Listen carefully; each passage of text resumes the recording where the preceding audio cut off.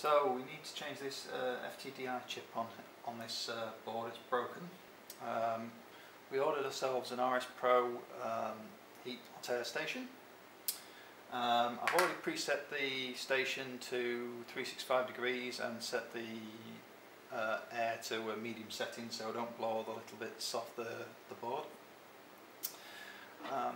So as we pick the hot air gun up, the temperature automatically starts and we'll get up to a reflow temperature and wait for the gun to warm up. We'll gently heat the chip until we get into reflow. This will take a while. We don't want to heat too quickly because we'll actually scorch the chip, so a little bit of time.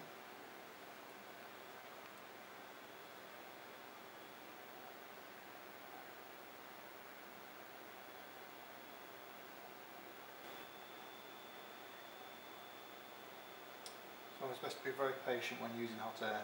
If you try and heat the chip and the board too quick, it'll just scorch something. It can take a while.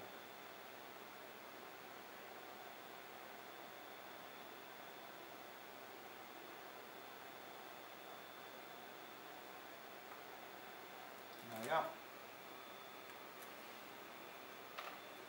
Place the unit back on the station. It should automatically sleep after a while. The chip's off.